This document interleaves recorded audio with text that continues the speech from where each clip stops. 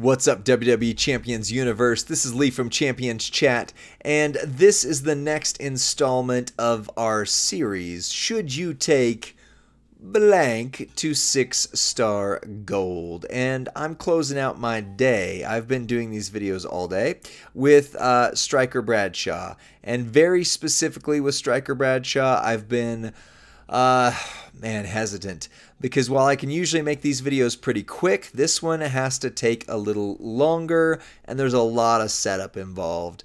I've got a Zorro build on this, and we may actually run that on our stream tonight. That would be May 24th if you are in the future, because this probably won't release for another week or more. But he has a lot of ways he can be run. He just does. So I'm going to start with triple red, all 7 MP red. You got multi-gems, you're making X breaks, and then you're changing a 4x5 area into black. Your entourage, you need Andre or somebody else who does red, and then of course if they do a multi-up, that'd be great, which is Andre. If not, just red and whatever damage you can get from them. One of your other red MP trainers, and then Zombie Gunther, as always, the best, most used coach in the game, and Mem Rock. If you're missing any of those, just sub them out for whatever damage you might have. On the strap, standard plate that I use on all our previews, 50% gem damage, double fury 2 with a 35% all gem damage metal. And the special trick on this one is the Queen's Tiara. Whenever you make 6 or more multi-gems, increase your black gem damage by 50% for 2 turns. Just a note, he does have the Acolyte because we're on the candy store account. I can't take it off, but it's okay because it's feud only, so it's not impacting what we're about to see. So I'm going to try to breeze through these as quick as I can while also showing you what you need to see, because my goodness, he's versatile, and that's my bane. I struggle with characters that are versatile. I like him to have one move set that really works and then just go from there. So we're going to try and mix these around in here because we are also going to be making X-Break gems. So those are ×9. Now we're making some X-Break gems, and we want them to break a nice area that goes across here like that. That'll work. Normally I make a big X across the middle, but that'll give us what we want. And then if this were a trickster we were facing, it would increase our multi-gems by 3. But as is, we're going to turn these black. So you want to go over all your multi-gems as much as possible, and then your X-Break gems to set them off. Bam, bam. I missed one multi-gem, and it was 21 million. So that moveset works. But yeah, I could have run it a little bit better, but I don't think I could have run it getting it to 60 million better. So that's the first one. The second one is the Zorro special here, and it's crazy, man. It's crazy. Oh my goodness. So let me set it up, and we'll go from there. All right, so we need both Juggernaut gems.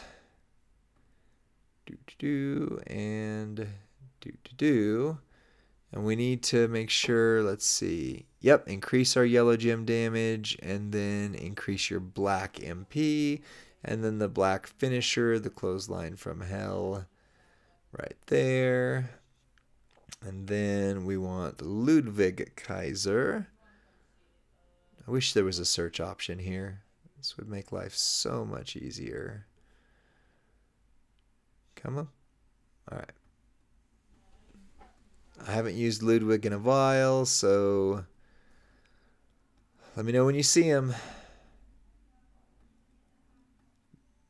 The entertaining scroll on the 6-star gold account. Hopefully you can't hear my son in the background. He is VRing with his friends. This one's definitely going to be the longest of this series. Yeah. Oh, that was Bradshaw.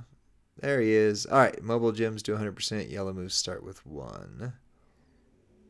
There we go. All right. Now we need Jonathan C. Nation,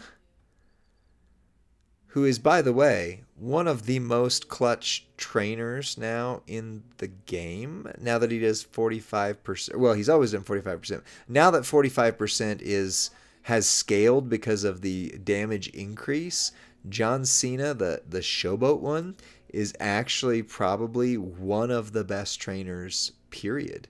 In fact, it might be worth power rating him just because he is a 5 out of 5 on his trainer ability now. It's crazy. There he is. Yellow moves start with 2 and 45%. Of course, there's one that does 50, but that's, not as common. Yeah, anyway. Okay, here's where it gets a little dicey, because for Sir Zorro's build, you need your Immortal Hulk Hogan and you need Goldberg. I normally would not run that trainer set. I do happen to have both of those on my personal account, but just because they're rare. I mean, Hogan is getting less rare. Just because he's been out for so long, people are finally getting him. But the people who have the top end things do want to see what their top end things can do. Because while Bradshaw was given out, basically given out in the oopsie poopsie that happened, he is technically supposed to be one of the most rare characters, or more rare characters in the game. He is, S tier, and that does tend to mean rarity more than anything else. Although, does also... Is Goldberg in the these don't work when they really do pile? Or did I just miss him? I must have missed him. You were shouting. I know you were. You're like, hey, hey, hey, hey. By the way, I wanted to get to Zombie Undertaker today. That did not happen. So I've got a list for next week. Where is Goldberg? Remember when Hall of Fame Sting was in the game? Oh, I miss him. I never got... Oh, there he was. I literally passed by him. This is why I normally edit these out, because on the Candy Store account... Oh, I also wanted to do Karrion Kross. Dang it. We're getting close to stream time. I might do some of these after stream tonight. I don't know. I've got a feud at some point. Yeah. So, anyways. All right. And then on the title, surprisingly... What Zorro's calling for is any plate that makes yellow. Any plate that makes yellow if you break gems. So we're going to put the general's orders. That's how we have it. He says this is a feud build. You can remove Showboat Cena and put on Showboat Seth instead. But I'm not going to do that because that's even more rare. There are like 5 to 6 plates that do the yellow. And I'm going to send you gameplay, which he does. So... let me explain to you fast. This is our conversation with Sir Zorro right here. Let me explain to you fast. There are 2 types of jug gems. Always put the top one as the one that increases black MP. So, black MP says put it on top. Don't make more than 2 or the second effect will ruin everything. So, put those up top. Only make 2. Good to go. All right. Second point, place the other jug gems at the bottom and try as much as you can to get them on black gems, which didn't happen. There's no black gems down there, so that is what it is. And go ahead and place all of them. The reason you're not placing these ones twice is because otherwise you'll overwrite things, because it makes 20 to immobile and you don't want to overwrite anything. All right, now use the ultimate plate where you destroy, 10 black, make 4 yellow. We didn't have that one on here. And try to find a 3 match or any color you can use that gets you your plate to go off. So boom, boom. All right, so that fills my black and that does that. And second turn, place the jug gems that increase yellow in the bottom. Increase yellow. Okay.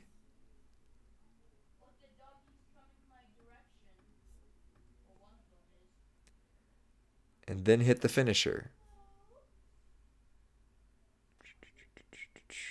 Then you will attack and refill all things. Okay. All right. This is Sir Zorro's build. So let's see how this goes. That makes yellow immobiles. Blam, blam. Oh, yeah. That did great. That did great. 53 million. So that's a Trixie Hobbits right there. But it definitely does work.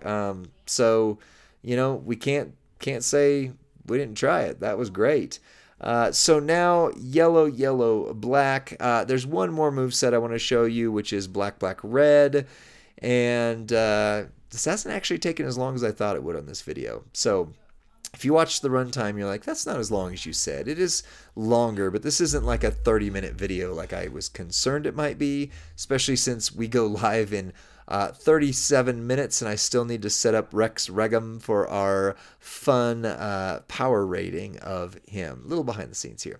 All right, so black, black, red. Black, black, red. Here we go. There we go.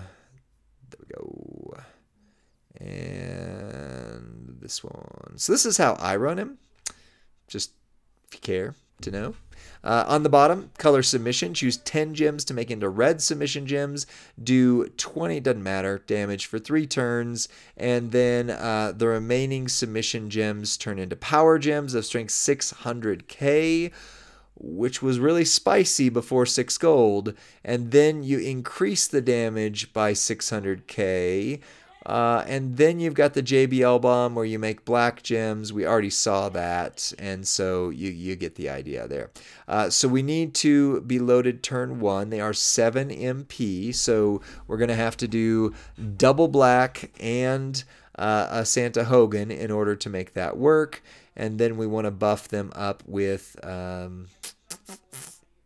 Nikki Hall of Fame. They actually made Nikki Hall of Fame very clutch, to be quite honest. Darn, I was hoping they were in the previous. So this could take a second here, because finding Make Black MP Woods always seems to confound me. Because half the time he's in the we haven't used him pile. Oops, well that was Bianca. That was stupid. And half the time he's in the bottom. But that was Trick Woods there. See, and I also get confused. Okay, for sake of you understand that I'm not using Carmelo because you need to use Carmelo. I'm going to use him because he's right there. And that's nice. All right, now we need black. And if you have Priest, Judgment Day Priest, black moves 2 and increase strength by 1. That is super nice. And then you are going to need Santa Hogan. I don't know why I clicked that. I've been doing this for a few hours now. That's why.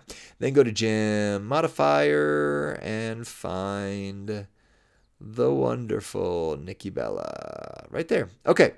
So, didn't take as long as I thought it might, but it did take some time. So we've got these guys here. I'm not going to mess with the plate. You understand that that's not doing anything. The only other thing, okay, I just said I wasn't. Since I'm going to it, I might as well put it on there. The only one that I tend to use right here would be the Mini Faces of Foley, because it just adds some extra power gems after the fact, but they're not powerful enough in 6 gold anymore. That plate is kind of like the Sid's Power Bomb now, where you're like, that used to be a great plate? What? Yeah, anyway. Ooh, shout out to Abs for Super Mafia Brothers on the bottom of the little screen there. That is one of our faction family. All right, so quite simple here. You want to make enough red gems to load this move. You need 5 of them. So you also want to clear the board as best you can and keep these around. Like that would not be a smart place. That might be. It's a little difficult because he makes a lot of them. And, you know, I might just have to risk it for the biscuit on that. Okay. So we're going to make enough red to load his finisher. Hopefully Sammy doesn't break as many of those power gems as possible. We got 2, 4, 6 on the board. 6 of them are going to 1.2 million, which is, I hate to say it, only 6 million. It's only, 1.8 million still. And then you either swipe, which I'm actually going to do because why not? And hit that, and then you could use the move, but that was 11 million, and he just ate some more of my gems. So now if I do this, it just clears away, so I don't hit those. Bam, bam, bam, bam, bam. Yep, that was not enough. So should you take Striker Bradshaw to 6-star gold? Conditionally, yes. I mean, his power gems, unfortunately, just don't scale quite like they do. Like DDP is the new king of power gems in the game, I would say. There are other ways you could run the moveset, I get, but because it goes from sub to that, you are going to continually sub them down and keep hitting them, but the only way to turn one win was going with either Seth freaking Rollins or Goldberg to make that moveset hit. And I just think that's a little rare for most people. So should you take Striker Bradshaw up? It's a big question mark for me. He's definitely going to do the job, but he's not the monster he was in the previous meta. And as I've said on some of these videos, that's a tough pill to swallow, but he's still going to win, and he's going to do great. It's just he's going to take 2, 3, maybe 4 turns, and that's 2 cycles at least to get it done. But still good. Still good. Well, let me know what you think of this long and more windy video than the others have been. And big shout out to Sir Zorro for helping me out on this video. Give him a like and a subscribe. I'll mention him in the comments section below when we post this. And be sure to like, subscribe to Champions Chat as well. Comment on the video and then send this to your friend or faction mate who's going, hey, I'm thinking about taking up Striker Bradshaw. What do you think? Give them this video, encourage them to actually watch it because it truly helps us out. And I'll see you on the next one. Bye.